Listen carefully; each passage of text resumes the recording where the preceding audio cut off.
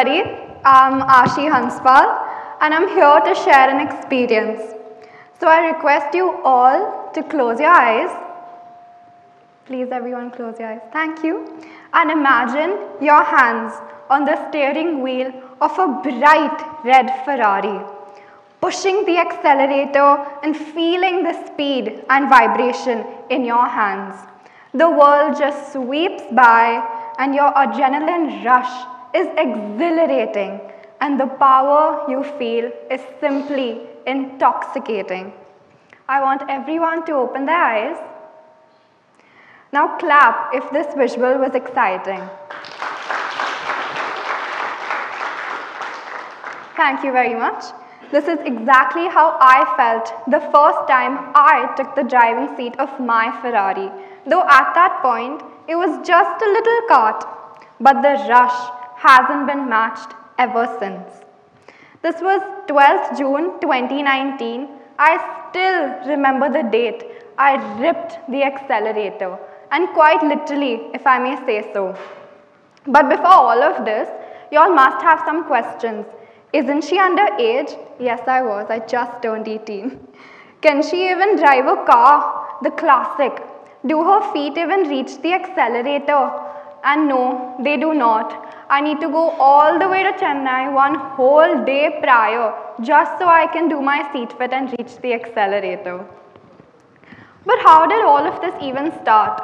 How did I get into racing? I was 9 at the time, and I would eagerly wait for my dad to come back home every Sunday night after his races with all the trophies. But little me never imagined that I would become a racer myself just a few years later. For a girl obsessed with Barbies and dolls and makeup, this real-life Hot Wheels situation was not at all appealing. But life surprises us in the most unusual ways. Day by day, I started learning more about this peculiar world of motorsports. And you know what happened? I started growing fond of it. I couldn't believe it myself. I remember my dad making colorful notes for me with all the racing rules and how to identify a racing line.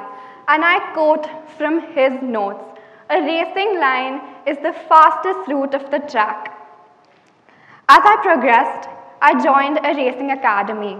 I started training rigorously with them day and night. And before I knew, the roaring revs of an engine were basically like oxygen for me. Entering the national championship in my debut year and winning podiums was definitely not on my list for that year, but neither was representing my country twice in the World Championship the following year. But behind all of this glory, there's a lot of hard work and struggles that go unseen. I would start with 5 of my main struggles. Managing studies, social life, and racing. All of this, managing so much, was always a struggle for me. But having a supportive set of friends, family, and a very supportive school got me through it. They were there for me whenever I needed them. But you know what I learned something rather the harsh way? Was to succeed and achieve something, there has to be sacrifice. Second, as you all know, racing is a male-dominated place. Being a girl in a male-dominated area has always gotten me unwanted critiques. It was initially very tough for me to just fit in and to learn with them.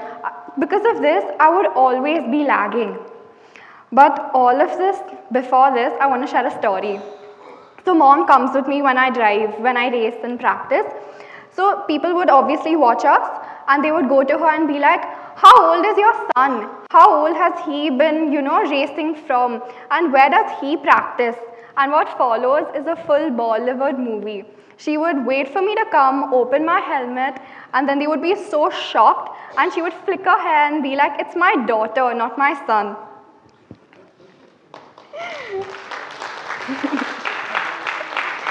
Thank you very much. Now, the toughness of this sport. This sport requires a lot of time and effort. I have traveled through COVID not only in India but also abroad. I've come back late from school, finished my homework, rushed to the track, whether it's 5, 6, 7, 8, I had to be on track. Whether it's hot, it's pouring, I'm not well, there was never a valid enough reason for my coach. But now that I look back to it, I really needed that push to succeed. And fourth, and in my opinion, the most important one, self-doubt.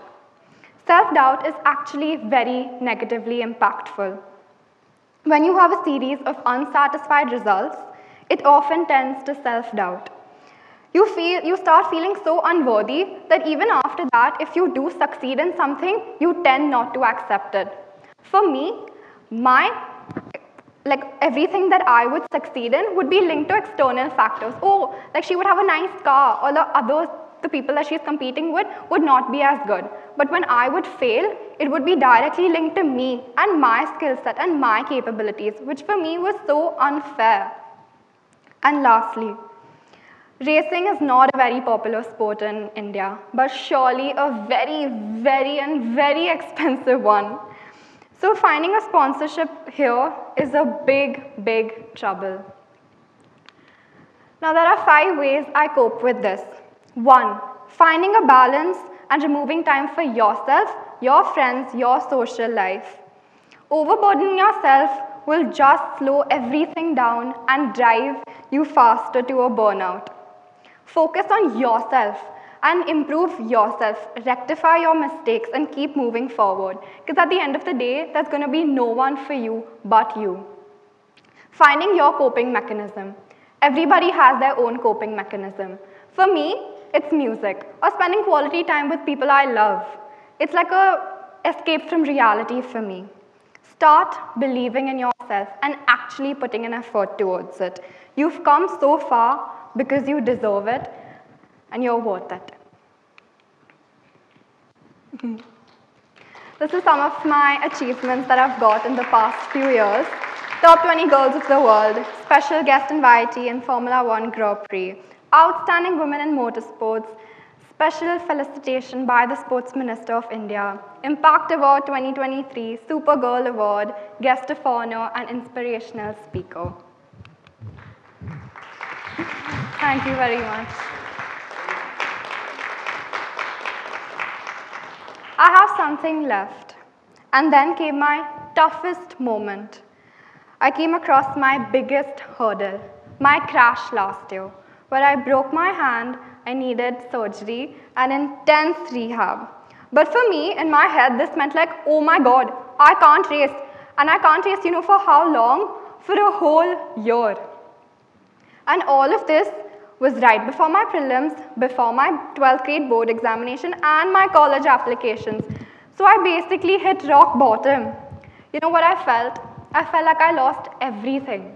And everyone around me was just moving forward and succeeding. And I was stuck. You know what I felt? I felt stuck. Stuck was the word that I felt. But this was not the end. I bounced back after almost a whole year, withstanding a lot of pain. And not only did I start racing again, I also won a lot in the rally championships. I kept improving, kept recovering with support of doctors, family, and friends who were again there for me always. But you know what kept me going? Hope. Never give up hope. Now I know everybody does give up hope at a point, and to be honest, even I did. But it's important to get back up. And remember, there's always something better coming your way, and everything happens for a reason. Now, I would say sky is the limit, but even sky is not the limit for us.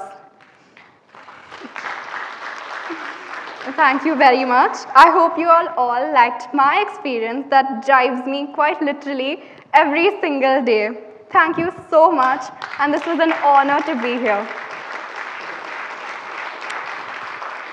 This is also, I want to end with my tiny mission that I have to inspire women and elevate India in global motorsports. So the next time a girl comes here, doesn't say that it's tough to find sponsorship in India, because racing will be a bigger thing in the next few years, and I will make sure of it. Thank you.